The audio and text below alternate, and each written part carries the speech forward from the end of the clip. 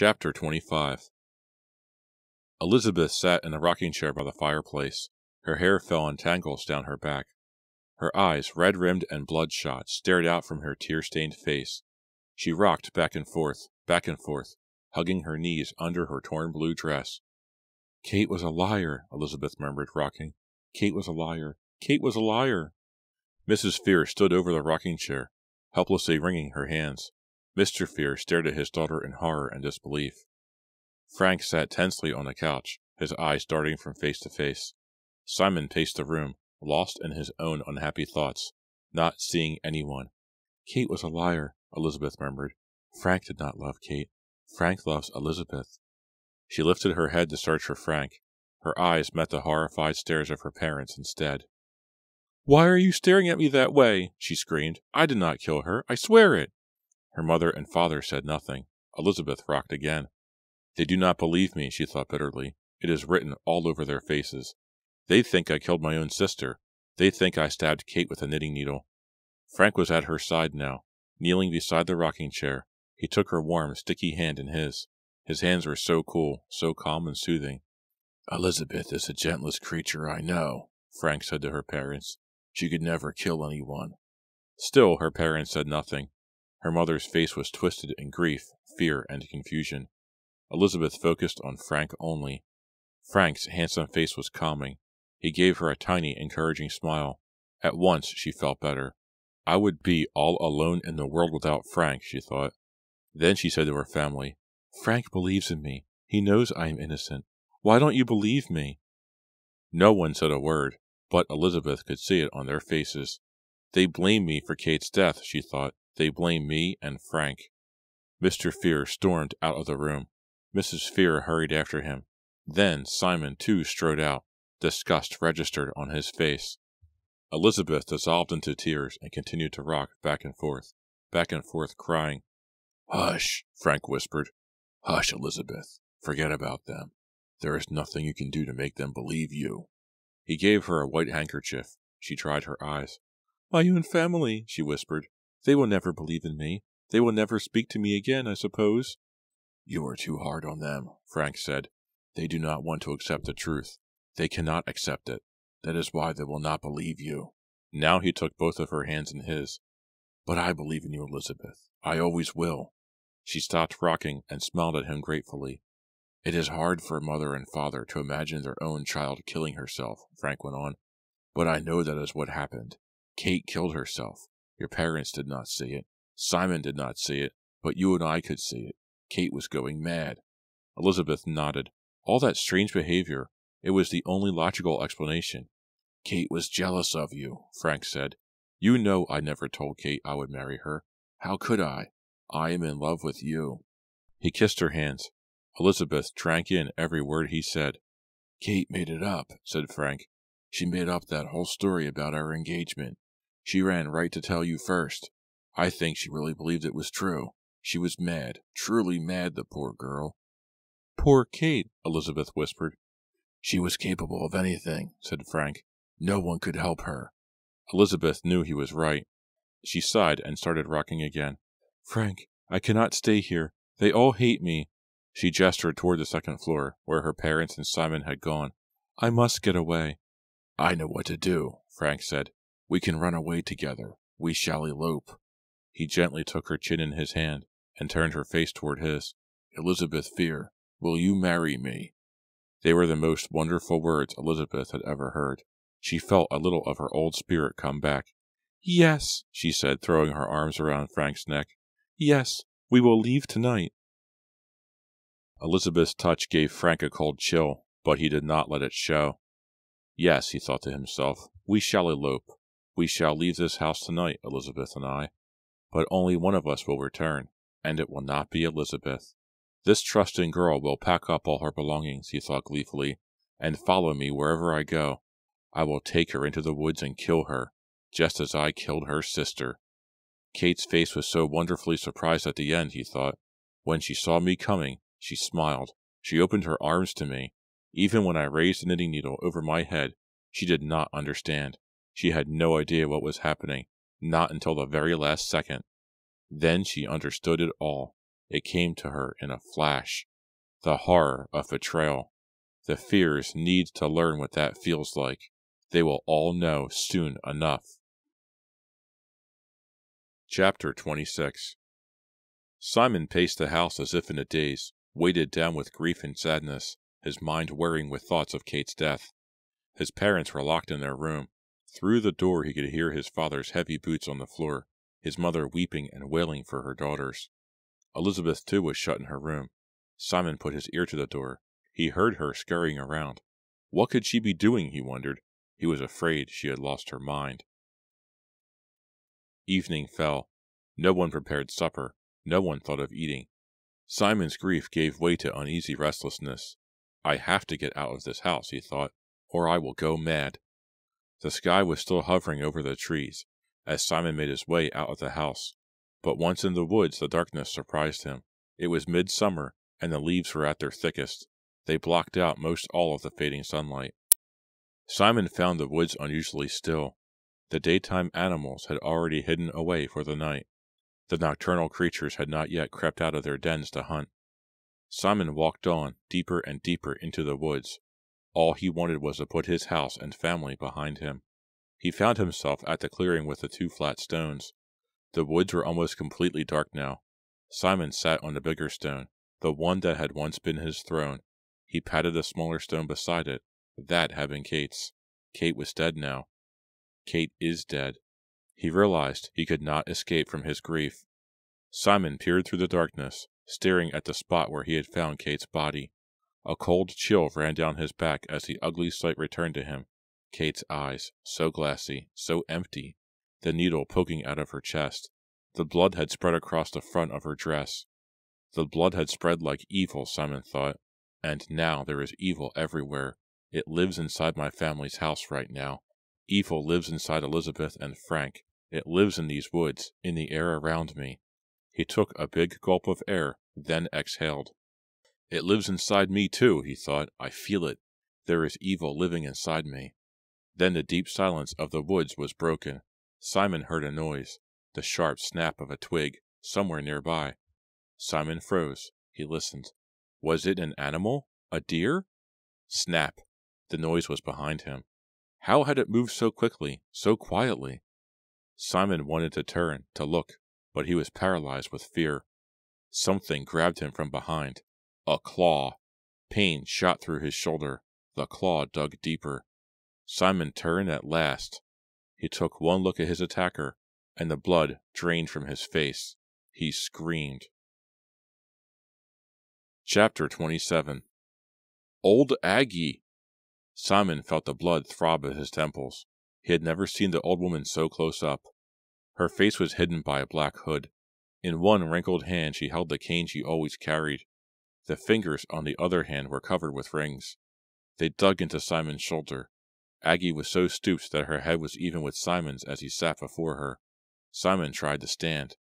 But with one wrinkled hand, the old woman held him in place. The pain in Simon's shoulder deepened. "Do not go," she commanded in a gravelly voice. Shaking, Simon tried to calm down. It is only an old woman, he told himself. Only an old woman. "Sorry I screamed like that. You startled me," he stammered. Old Aggie slowly let go of his shoulder. Simon felt her long fingernails pull out of his skin. She held out her bony, jeweled hand. "Give me your hand," she croaked. Simon hesitated. He saw her black eyes glowing like coal under her hood. "Your hand," she repeated in her deep, raspy voice. Simon obeyed. He offered her his trembling hand. She took it firmly in her own and bent close to his palm, her long, crooked nose almost grazing his hand. Finally, she released his hand and trained her eyes on his face. Simon's heart pounded as he waited to see what would happen next. The children said she would kill us and eat our hearts, he thought, remembering his childhood fears of old Aggie. But that had been a foolish childhood tale. Aggie cleared her throat.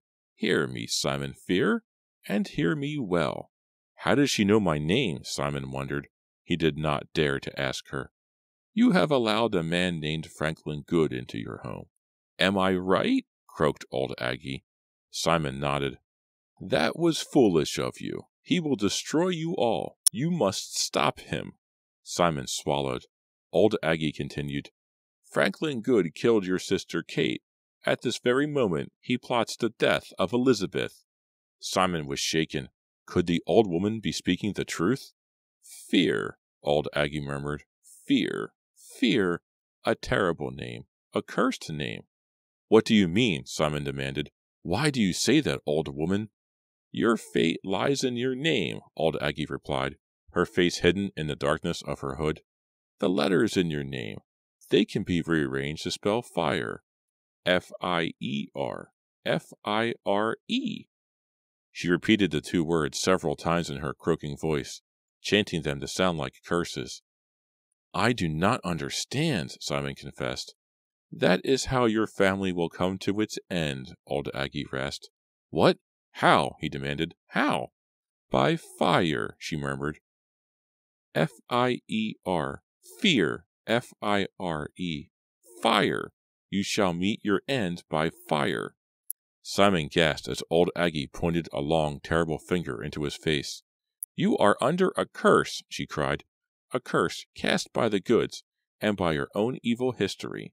Now you have allowed a Good into your home, into your family. Your suffering will know no end, Simon Fear." "But what can I do?" Simon choked out in a shrill, tight voice. "What?" The old woman reached into the folds of her long black robe and pulled out a small silver dagger, its handle studded with dark rubies. "Take this dagger," she whispered. "Its tip is poisoned. You only have to scratch the skin of your enemy with it, and he will die." Simon took the dagger from her with a trembling hand. "Be careful," she warned him. "The dagger will only work once. Do not waste the poison." I will not," Simon promised, gazing at the dagger as if it were alive. Old Aggie nodded. "Go now. Hurry, before it is too late." Simon jumped up and began to run through the dark woods. When he glanced back at the clearing, the old woman had disappeared. Had she told him the truth? Was the rest of his family in danger from Frank Good? Or was the old woman as crazy as the children always claimed? A yellow glow led him back to his house. He emerged from the woods and saw the kitchen ablaze with light. The rest of the house was in darkness. Simon burst into the kitchen doorway and stopped. He stared down and saw his mother sprawled in a dark puddle of blood on the floor. Simon's father was slumped over the kitchen table. Bright red blood had flowed from a wound in his side and lay pooled on the floor. "Simon!" Elizabeth's voice. Simon raised his eyes from the horrifying sight of his murdered parents. Elizabeth was cowering in a corner by the hearth. Frank Good stood before her, an axe raised over her head. The axe that he had used to murder Simon's parents. The blade was stained blood red in the firelight. Simon cried out as Frank let the axe fall. Chapter 28. Simon tried to cry out, but the sound caught in his throat. Elizabeth uttered a high-pitched howl. The axe made a whistling, slicing sound as it fell. It grazed Elizabeth's head, chopping off a clump of her hair. As she began to sob, Frank tossed his head back and laughed. "Just teasing you, Elizabeth," he said, "but the next one is for real." Elizabeth pressed herself against the wall and panted. Without realizing it, she had wrapped her hand around the pendant she had found in the garden. Frank turned to Simon and smiled. "The fear's nearly won," he said. "Your family nearly managed to destroy the Goods forever. That is what your ancestors wanted, is it not? To wipe us from the face of the earth?" Gripped with the horror of the scene he had walked in on, Simon struggled to breathe. The last trickles of his father's blood on the floor roared like a rushing waterfall in Simon's ears. Frank took a step toward him. "In the end, though," Frank continued slowly, calmly, "the Goods will survive. I am the last of my family, but that is enough. I have served my ancestors well. I have lived to destroy the fears." He took another step towards Simon, the axe blade red and gleaming in the firelight. Simon's trembling hand squeezed the handle of the silver dagger, hidden under his coat. He hoped old Aggie had been telling the truth about the dagger's power. Frank hoisted the axe high. With a loud grunt, he swung the axe down toward Simon's head. Elizabeth's scream pierced the air. Simon ducked out of the way as the axe blade dug deeply into the tabletop. Simon had the advantage and drew the dagger from under his coat, lunged forward, and scratched the blade across Frank's arm. A tiny red line, as thin as a hair, appeared along Frank's forearm. He stared at it, then at Simon. He burst out laughing. "Is that how you hope to stop me, Simon?" he cried. "With a scratch from a dagger?" Simon stood panting, his chest heaving. Frank laughed. With every sound Frank uttered, Simon felt his heart grow colder. He raged with hate for Frank and for every good who had ever lived. Frank turned back to Elizabeth. "If you are going to fight me, Simon, I will have to take care of your little sister first," he said. Elizabeth had darted away from the corner, but there was nowhere for her to run. Frank easily pulled the axe blade from the tabletop and took a step toward Elizabeth. Then another. "Simon, help me!" Elizabeth cried. "Help me!" Frank took another step toward her. He started to raise the axe. The old woman's magic. It hadn't worked, Simon realized. I am not strong enough to pull the axe from Frank's grip. I am not strong enough to fight him. I foolishly counted on old Aggie's magic. And now Elizabeth and I are going to die. Across the room, Frank uttered a triumphant roar as he moved in on Elizabeth, his axe blade raised high. Chapter 29. "Simon, stop him!" Elizabeth's terrified cry rang in Simon's ears. He started to leap at Frank, hoping to pull him down from behind, but Simon stopped halfway across the kitchen and stared in amazement as the axe fell from Frank's hand, ringing against the stone hearth. Frank's eyes rolled back in his head. He uttered a startled cry and crumpled to the floor. Elizabeth's eyes flew open. Her entire body was trembling. Simon bent over Frank's body and examined him. Dead. Frank was dead. The poison had worked. Simon ran to comfort his sister. He wrapped his arms around her and held her until she stopped shaking. "We are safe now," he whispered. "We are both safe." Elizabeth nodded, crying softly, and buried her head in his chest. Simon gazed over her shoulder at the gruesome scene in the kitchen. His mother and father lay in congealing pools of blood. They had always been kind, good people, Simon knew. They were kind and took in a starving drifter, and he murdered them in return. Kate had never harmed anyone in her life, and she had been brutally, coldly murdered too. Goodness is weakness, Simon told himself. That is clear to me now. Goodness is weakness. Only evil can fight evil. Elizabeth and I will leave this house, he decided, holding his sister, letting her cry. This house holds only memories of horror for me. Elizabeth's tears slowed. "Simon," she said, "you saved my life." She touched the silver amulet again. "We are orphans now. You and I are the only ones left. I cannot help feeling that this amulet had something to do with saving us." The silver disc flashed in the firelight. The deep blue stones glowed like human eyes. Elizabeth pulled the pendant over her head. She gazed at it, then held it out to Simon. "I want you to have it," she said. "Please take it. Its power saved me. From now on, that power must be yours." Simon bent forward, and Elizabeth slid the silver chain over his head. Immediately he felt warm. He closed his eyes, but instead of darkness he saw flames, hot red fire.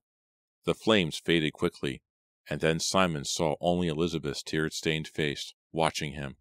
He led his sister away from the scene of horror, out of the kitchen, into the cool night air. He thought of the flames, and old Aggie's words echoed in his mind. "The letters in your name spell fire, and that is how your family will come to its end, by fire." I will not let it happen, Simon thought grimly, as he and Elizabeth stared at the full moon rising. Old Aggie's prediction will not come true. I have the power to stop it. I can change the future. The last good is dead, he thought with satisfaction. The feud is over now. The curse has been erased, all except for the fire in my name. The amulet burned against his chest as he thought about the fire, the letters in his name, and then suddenly he knew exactly what he had to do. It is simple, he thought. I will change my name. I will change the letters, so that they will no longer spell fire. That will end the curse once and for all. Elizabeth gripped his hand tightly. She is still afraid, he thought sadly. She does not understand that there is no need to be afraid any more. There are no more goods, no more feud. No more curse. We are safe. This time, it really is over. I am the one who can beat the ancient curse. I am powerful. I will change the future, beginning with my name. I am no longer Simon Fear, F-I-E-R. Now and forever, I will be known as Simon Fear, F-E-A-R. Village of Shadyside, 1900. The candle burned low as Nora continued to write. She dreaded the moment when the candle would sputter and die, but even more she dreaded the dawn. She glanced at the page she had just written and sighed. If only Simon had been right, she thought. If only it had all stopped right there. Then everything would be different. Perhaps I might even be happy now, living with the man I love. Maybe he would still be alive. She broke off her thoughts and wiped the tears from her eyes. There is no more time for crying now, she told herself. I have much more to write. The story is far from over. For now comes a tale of Simon Fear, the most horrifying chapter of all. This has been a Nightfall Audiobooks production of The Fear Street Sagas Trilogy, Book 2, The Secret, by R.L. Stine. Hi, this is Chris with Nightfall Audiobooks. Thank you very much for joining me for The Fear Street Sagas Trilogy, Book 2, The Secret. This book was really fun to do. It covered Ezra and Jonathan's story, and Abigail and Rachel. It jumps 100 years later, and you are finally introduced to Simon Fear as a young man, being about 18, and his first run-in with the goods, and how he is going to keep the curse going, because the goods surely haven't forgotten, and neither will he. So Book 3 will be Simon meeting Angelica, and them buying the mansion or building the mansion on Fear Street, and it burning down, and we finally meet up with Nora and figure out what's going on with her, and why she's locked up and what she's doing. It's going to be fun. So thank you very much for listening. If you want to get in touch with me, please write me an email, nightfallaudiobooks@gmail.com. It's the only way to really know what's going on with this show. I'm on YouTube at Nightfall Audiobooks. Feel free to like, comment, and subscribe. Tell whoever you think would like to listen to me tell them tales from Fear Street. So thank you very much, and I will see you next time.